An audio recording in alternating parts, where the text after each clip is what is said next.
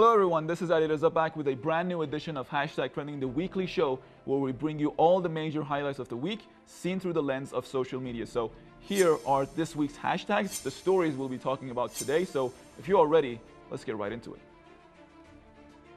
In about a month, the President-elect Joe Biden will officially become the POTUS, or at least that's what the media and his supporters are projecting, because the sitting president has no intention of conceding. So in a sense, the presidential race is far from over. Actually, maybe the term race might be a bit of a misnomer here, because what is unfolding on the street is more of a full-on confrontation. See for yourself.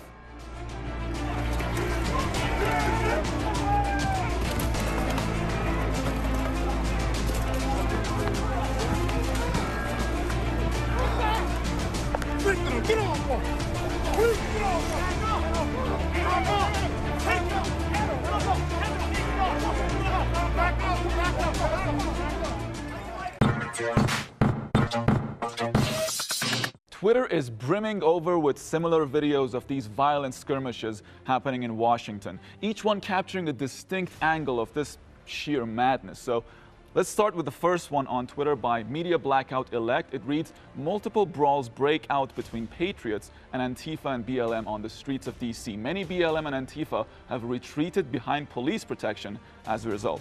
All right, let's check it out.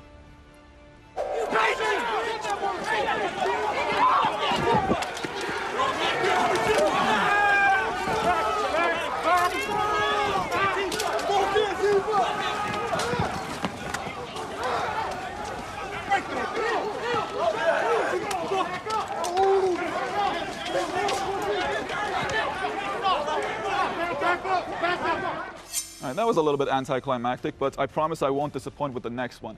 By Vengeance, it reads, tensions get thick between the BLM and Antifa and Proud Boys. All right, let's see what happened here.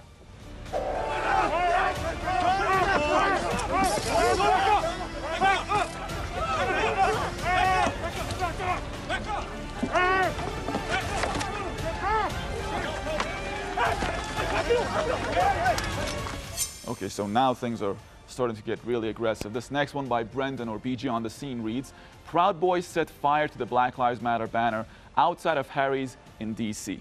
All right, let's check it out.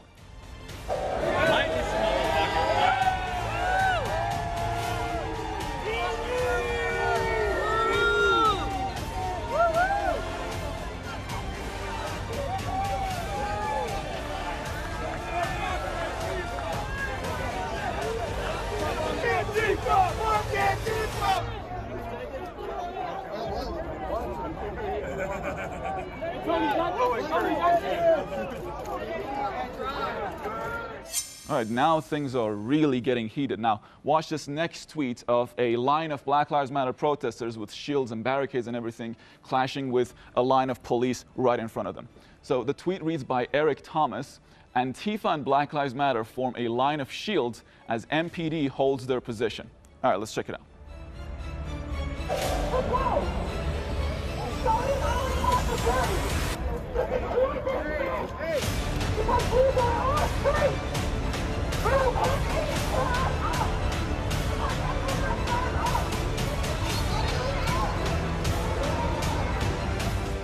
All right, so if you were waiting for things to get personal, then make sure to check out this next tweet by Seek1212. It reads, the Back the Blue, GOP and Donald Trump supporters are now turning on the cops.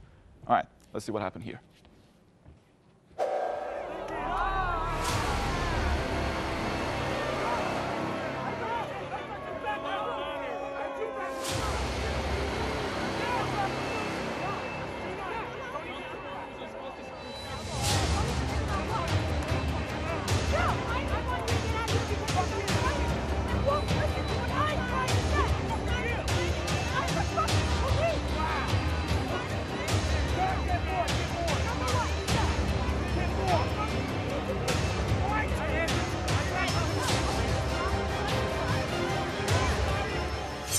All right, I know it was probably the last thing on her mind at that situation, but the police, even in such situations, really shouldn't be using that kind of language. So this next one by Pratyush Sayan reads, Antifa sparked violent clashes with Trump supporters in Olympia, Washington.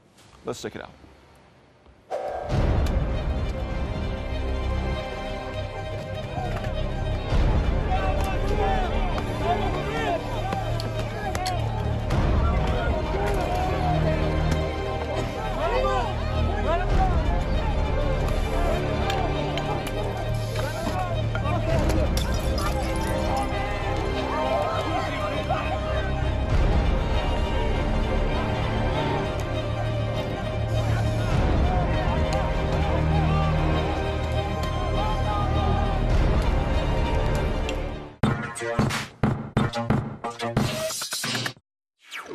Banksy strikes again. Here's the elusive British graffiti artist's newest street art.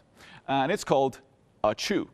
Now, in case you need my description for it, it's a mural painted of a sneezing old woman on the exterior wall of a house in Bristol.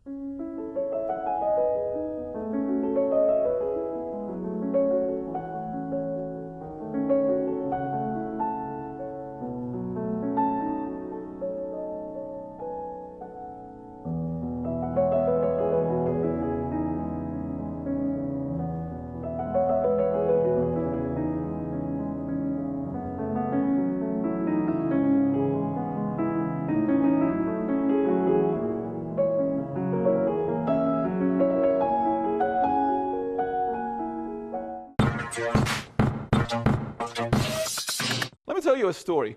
Malik Isa is 9 years old. He's been suffering from constant headaches ever since he lost an eye. He's been wearing a glass eye, but he doesn't like it at all. He liked his own eye much better.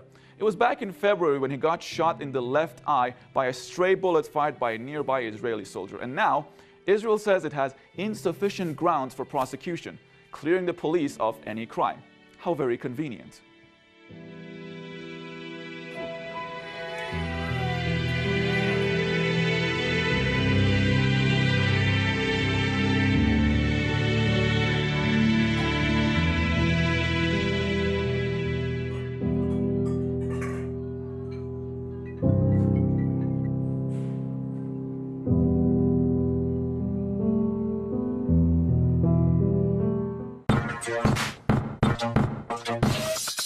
All right, you heard the story, you watched the video. Now let's check out some tweets about Israel's systemic oppression and systemic abuse of Palestinian people. This first one by #FreePalestine reads, Palestinian children's program, The Best Home, which airs on official PATV, told its viewers that Israel is deliberately killing Palestinian children, according to a Palestinian Media Watch report. Now, this really isn't a newsflash because Israel has been killing dozens of children every year.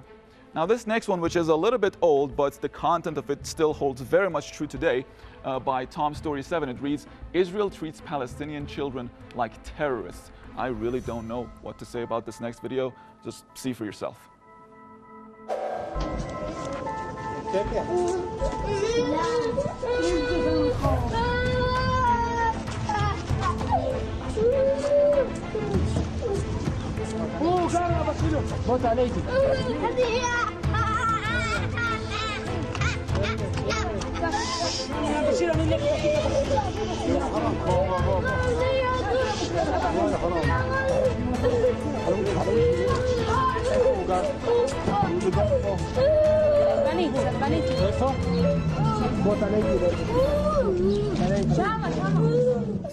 Now, the big media corporations that don't really cover any of this stuff are like, wake me up whenever there's a big explosion, and not even a small one. And even if there's a big explosion, we're probably not going to cover it because that will actually show Palestinians as the victims. So, yeah, we don't do that.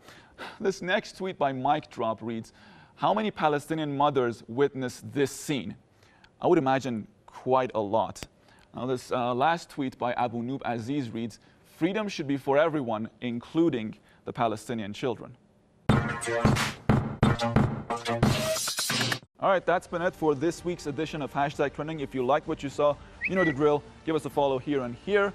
Until next time, take care and bye.